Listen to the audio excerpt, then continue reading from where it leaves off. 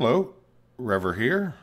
I am looking at my soil mod spreadsheet, and I'd like to explain basically how the spreadsheet works. In this video, I'm not going to get into how the soil mod works so much, but more focus on what I did with the sheet and what I fill in and what you would fill in if you wanted to calculate your field yields using this sheet. So let me start off by saying normally all the way over here on the right, I put in the day that I first started. Let's just say this was the first field and I started on day 1. What I would do is come in here and say, okay, this was day 1 on the farm and 2, 3, 4. That way if I lose track, I kind of have a record of where I'm at. If I know if I'm at day 3 on the map, then I got 2 more days. Probably don't need it, but I don't know. Doesn't take that long to set it up. The next thing to say is all of these green squares, including this one over here, which is new, are the places that I write numbers in. If you write in here, there's a formula behind that is actually doing some calculations. So if you were to do something before you sow, like cultivate or whatever, sometimes I put the number in up here, but usually I just write it in down this next line. It doesn't matter. As long as you do it on that day, that first day, whether it's before or after harvesting, the spreadsheet will calculate it though. So I could put a number in here. In other words, let's say I spread and then cultivated in, some manure or something. I put a score of 8. You can see that will work for like a pre-score. So that's a little confusing that it's in white, but like I said, I don't normally write in there. I would normally just write it down here like I did. So when we put in nitrogen, which I have my little cheat sheet right up here for a lot of these different things. This almost tells you, I would say, everything you need to know in order to fill out this sheet. It's really that cut and dry. There are some other little things I'm sure I missed, but that'll get you 95% of it, or everything you need to know. I guess to be determined. So what I did was look up here, 5 nitrogen, boom, minus 0.2 pH. There you go. Now what the sheet's doing is, if you look, I'll take this 5 away for a second. You can see it comes in here and added that 5 in. Now you'd say, well, it only went up 4. Well, that's because part of what it's doing is it's coming over to this box here and it's subtracting 1 to get to this day's total. So whatever's in this line is going to happen when it gets to the same line. So we were at a 57 water and it went down to 43 because we have a 14 over here. And this is based on this right here, which is from Decker. I think it's even in the README notes from the mod itself, if you were to go into the mod folder and look in the soil management mod. So it says when stages 1 through 7 consumes 1 nitrogen, and you can see basically 1 through 7. Now again, you say, well, wait a minute, you got it off a little bit. Actually, I don't, in the sense that it triggers here. It's sort of one of those, it happens at midnight. It happens right on the line in between Monday and Tuesday, and it helps me to look at it because this is where I'm at today. So if I were to put that line up here, and it just sort of, to me, would be a little bit more deceiving. It's kind of losing it on Tuesday, even though that's the second day. And by that, I mean this number right here, 1, 2, these are the different growth stages, 1 through 5 there. So that's pretty much all there is to it. I mean, you put your number in the green and it'll subtract out what you need. Like I put a 28 here. If we should actually, don't forget that whenever you're spraying, you're adding 14 moisture. So at that point, you would see that would raise us up. And in this particular case, we'd get right to 57. And, we would lose these 3 layers of water, so to speak, the increments of 14, and we'd be down to about a 57. There you go. So the next and the new part that I'd like to go over is this yield. And this yield is up here is what I would like to call the base yield. I guess there could be another name for it, but the bottom line is this is a number that would represent more or less if you got no bonus from the field at all. Now you're always going to get a little bit of bonus because the pH and the moisture don't go down to 0. So even if you get them to the bottom score, you still get a little bit of bonus from them, and go into that. The calculation itself is not overly straightforward, and I don't intend to get into it here. It's a bit too much math, I think, and that's not my intention with this explanation. But right now, this sheet is predicting a yield of 136,000, but we only got, let's just pretend we got 100,000 off of this field. So you'd say, it's broke. No, well, it's just the first time I run the spreadsheet. You need to figure out what this is. It's based on the amount of pixels and the type of crop you're growing. So this is actually numbers that did work out for a field that I had. And you can see that this number was different than this one. And even though it's the same exact field, the same size, and the reason was because this one had corn in it. So as soon as you went to plant corn, part of it is the crop density comes into effect. So different crops have a different per acre yield, and that's why this number would be different. But let's just pretend we had planted canola and we only got 100,000. What I would do is come in here and put in a number that I think might be close. If this number is still too high, like where I'm at 58,000 and this is only saying 114,000, then what I need to do is come in and put in a number that's a little bit lower. And eventually I start getting pretty darn close to, the 100,000 there. And then you can keep doing this until you're bored and or get it to be the exact number. See, we're getting awful close there. We might drop it down a little bit more. See, we're still getting a little closer, but still too high. So drop it down a little bit extra. See, now I went too low. So this number's guessing too low. So at the end of the day, I think you guys get the idea. I'm not going to keep doing that on this video, but you can get that number to be exactly. And then what I would do is if I planned on planting canola in this field again, from that point forward, I can just copy that number over. Now, if you notice, like here, it's saying that, let's see, let's make sure we get at the right stage. 65,000 would be my yield. So more or less, if I had these numbers to start, which is not necessarily the ones we'd start with, just based on this. So let me even fill that in. So let's say we harvested and we had a 2 on our PK and we had a 6.4 here. And then we had a 57 there. So that's where we started. And let's just pretend we did nothing to the field, or that was our intention, was to do nothing. We would end up with these numbers at the end, and we would end up with a yield of 47,000. Now, all of that yield stuff, you don't need to worry about if you don't want to. It's nice if you want to try to predict your exact yield. I'm not even so sure that that's that important. I more did all of this in order to create this score. So if you look up here, we are at the perfect score.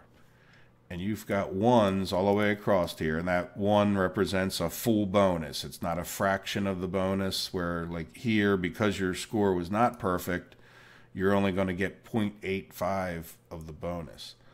What I did in the midst of calculating the yield was just get a number that was actually related to from 1 to 10.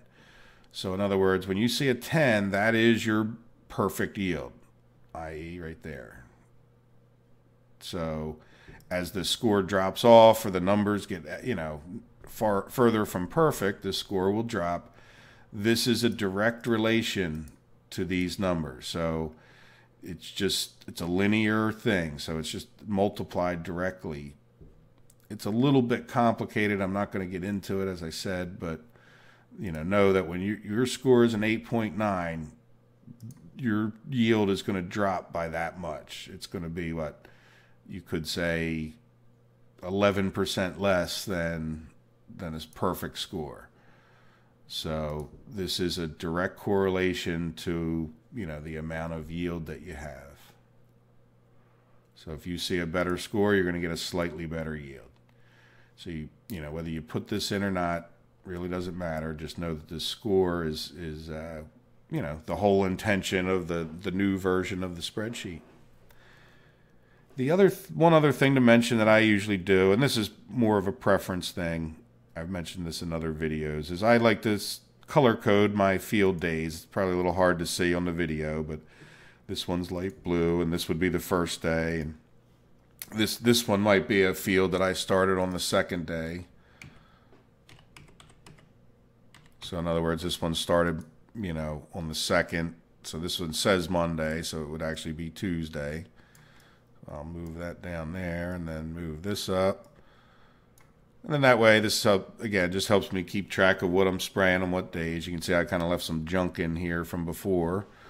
Actually, this may have been the field that I had that I was talking about, where I had the score there. So if we come back, let's just check that out real quick. So, oh, I erased my score.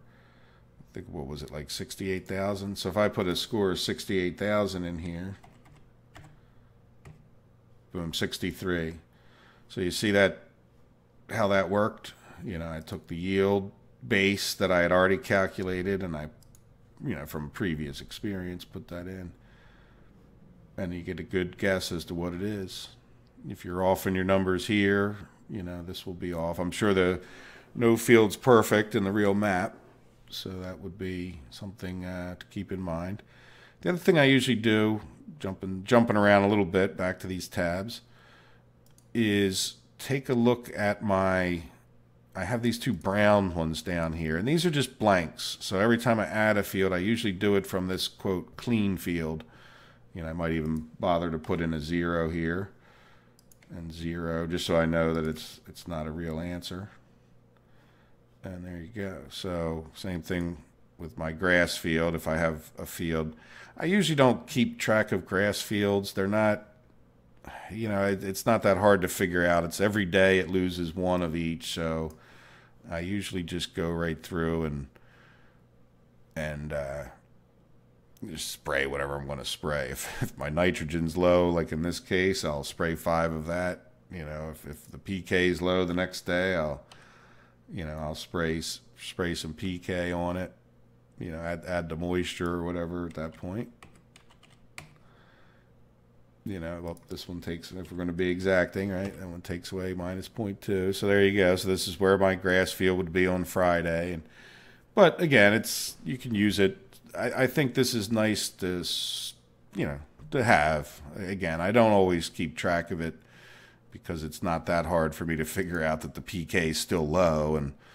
But it's a nice place to do a little, if you want to be more exacting than I usually am. You know, here you might end up doing something like that. Again, well, now that wouldn't work out too well, would it? All right, well, the intention of this sheet isn't how to do all that, but there we go. So this would get our PK up to 5, and again, grass every day it grows. Now, I have the same yield thing for the grass field. Again, the first day that you cut it, if this was the first day you cut it, then you need to come into here and put in your number if you want to get make these two numbers match. Like this, the harvest might have been, 300,000. I'm not going to do too much of this. So because it was 300,000, I know that happens to be 3/4, or 3/4 of 400,000 is 300,000. So I'm going to drop this to 12,000. Boom. So you see how that's absolute, like the score to this that's just a direct correlation, whatever this yield is to the harvest. So now I know that was it. Now there's something to really be careful of in that grass has a partial growth stage. So if you cut it on the first harvest, then you're going to get a lesser number than if you cut it on the second harvest. Usually when a map starts up, it's going to be on this second harvest. So more likely than not, this bonus is going to be where your harvest yield was. So I really didn't want to match this one up. I wanted to match this one up. And we know from just the numbers right a few minutes ago that 160,000 was 400,000. So I want to get this to where I want to get this now to match this. So in other words, because I cut it on the second day, I need to make, the actual harvest that I got here match the bonus because that was the second day harvest. I hope that made some sense. So I'm going to bring this down even lower. That's not what I wanted to bring down. Bring down this one. Let's say we're getting pretty close. So let's still come down more. There you go. And again, you can play with that. Once you get that matched up, which that's getting even closer, close enough for what I'm doing here. So once this second day harvest came in, and the same thing's true here. If you wait 2 days and then end up cutting your field here, this is the harvest you'll get. If you harvest it this day, that's the harvest you would get. And the more accurate you make it, theoretically, there's a little bit of variation in everything anyway, so don't expect to be too accurate with everything, but certainly you should be within 5%. If you were 5% off, it's, probably because your numbers were at the high and low ranges where things drop a lot. And I would also expect you to be off because if you have tram lines in your field or weeds, weeds reduce the yield, tram lines reduce the yield. The unevenness of the field, if you didn't spray it all evenly, will affect this yield number. So I wouldn't be too excited if you weren't dead on. There's a number of reasons why this number is probably not going to be exact, but if you are as exacting in your field as you can be, then this number should be reasonably close. If you don't have tram lines and you spray the herbicide, you should be in good shape. So if you do download this, I did want to, by the way, here's the yield per hectare or acre, which is not the same exact thing. So, if you're doing it in acres, it's one thing. But you can see that definitely when you do corn, you get more than when you get canola. I did not use these numbers. They've been on the sheet for a long time. And if maybe you guys could figure out a correlation between this and this, I'd be more than happy to add it in there. If there's a way we can put in acres and actually have it calculate for us. But in any event, I did want to point out that I have a link to, a GitHub where you can get some more information from Decker. And I also have a link to a nice FSUK forum post that just has a whole bunch of stuff. The thing that helped me break through on the calculation was on page 19 of that. But you'll just see there's a million questions answered and asked by a whole bunch of people, and including Decker. He's answered a lot of the questions on there. I'm not so sure about recently, but at least from page 19, which was kind of a long time ago, he was busily answering people's questions about the soil mod in some technical detail. So if that's what you're looking for, there you go. So that's basically the basics of the sheet. I'm not going to get into all the behind the scenes stuff, but know that, put your numbers in the green, put your yield in here in order to change and have this match on the first field. And then from that point forward, it should give you a reasonable estimate of what your harvest should be and on which day, so you can decide. But at the same time, if you don't want to do any of that, just take a look at this score. The higher the score, the higher the yield. And I will be playing this using this from now on my Let's Plays, and I'm going to give it the test of time. This is all kind of brand new, so if you see anything that looks out of place, just let me know. Be happy to correct it or look into it at least. So, well, I hope you enjoyed the video. I hope you guys have a good day. Take care. Bye-bye.